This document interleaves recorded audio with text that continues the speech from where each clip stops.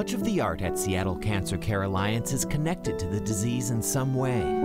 It's a very beautiful thing because I think they kind of float. Artist Julie Spidell donated this work after her husband was treated for stage 4 melanoma. This became a bit of a sanctuary.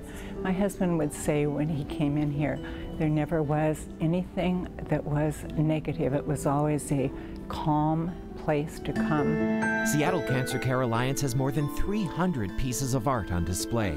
The goal is to create a calming, soothing atmosphere amid the uncertainty and anguish patients are trying to overcome. It gives hope and it gives a sense of peace. Being out there in nature is healing, and that's why I chose this piece. Rick Kirsten, a gallery owner, inspects the art and helps clean and maintain it. The serenity just emanates from the whole piece, and the colors are warm. The kind of colors I like for healing. Kirsten's father died from cancer. This collection helps him and many who pass by heal. Part of the healing process is to look ahead and say, you know, this is what I can do when I get well. I'm going to get back out there. I love the outdoors and the fresh air and the healing. And that's why the art is here.